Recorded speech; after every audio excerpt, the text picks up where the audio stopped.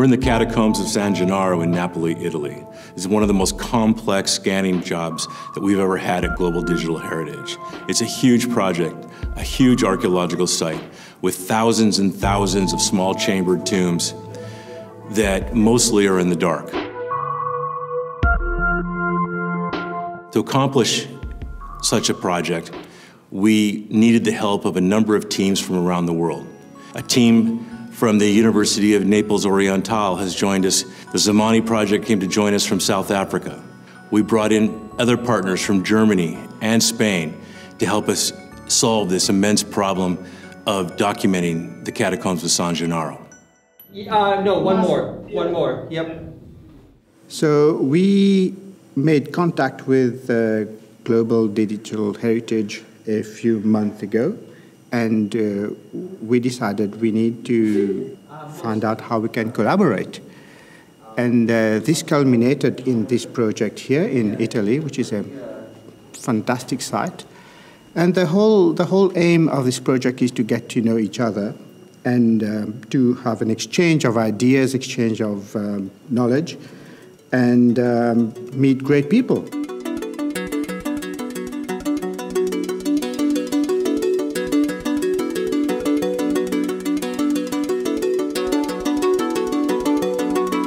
I started working with Global Digital Heritage the summer of 2019. In that occasion, I've learned many things about the photo modeling and photogrammetry and so on. So this is an occasion for me to improve myself and my job. This project required the use of a number of different technologies, a number of technologies that we'd never used or never tried to integrate.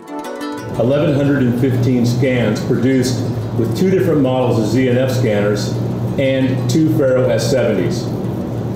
These scanning data were collected sometimes in pitch black conditions, so the scans were mostly done in black and white, except in lighted areas or areas with frescoes where we were able to use artificial lighting. We organized all these data into one massive model using reality capture.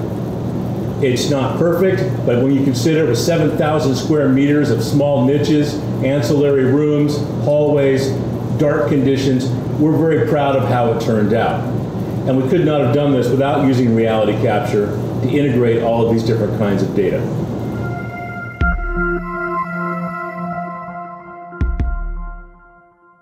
So scanning the Catacombs of San Gennaro is really complex for a number of reasons.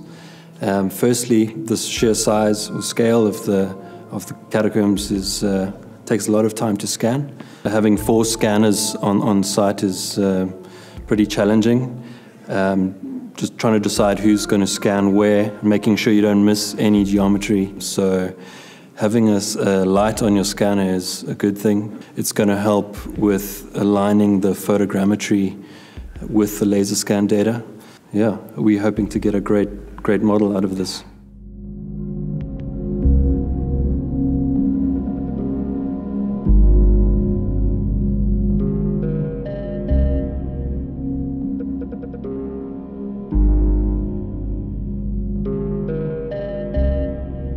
Our work in particular is to create a 3D reconstruction of some niches which are decorated with the frescoes on the mosaic.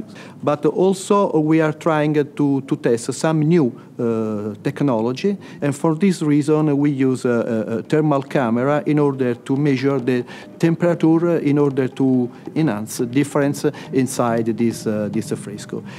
We use another technology called RTI, reflectance transformation imaging. So it's possible to highlight, to enhance, to improve also the reading of graffito and so on.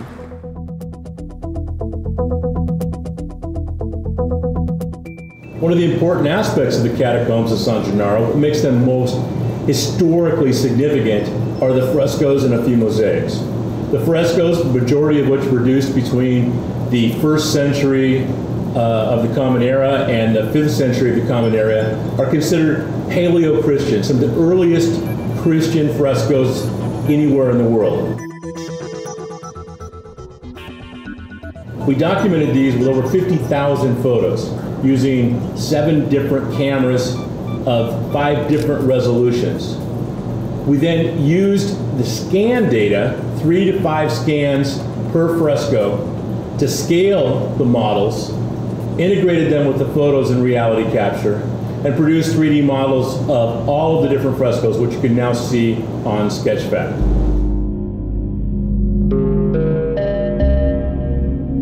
We use D-Stretch in a number of different ways.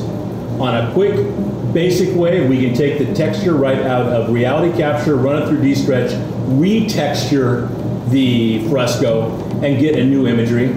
Or we can run the photos all individually through D-Stretch at different kinds of chromatic expressions, and then retexture the items, the imagery, and see things that couldn't be seen before. And so we produced D-Stretch models in reality capture, again using the scans for scale, of every fresco and mosaic in the entire catacombs, and produced these for Sketchfab and other things.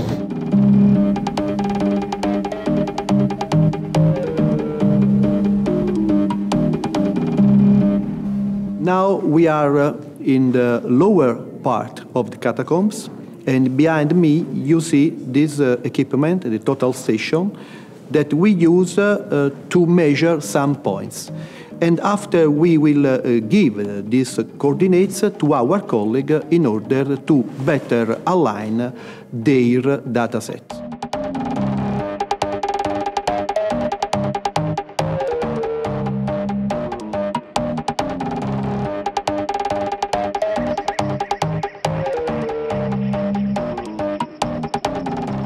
This is a complex project, and sometimes things go wrong, but here we can see that everything has been going very well, and I think it's a great challenge that is turning into a great project. This has been a great opportunity for Global Digital Heritage, the ability to partner with some really key laboratories and research groups from around the world to solve really one of the great scanning projects of all time, the Catacombs of San Gennaro.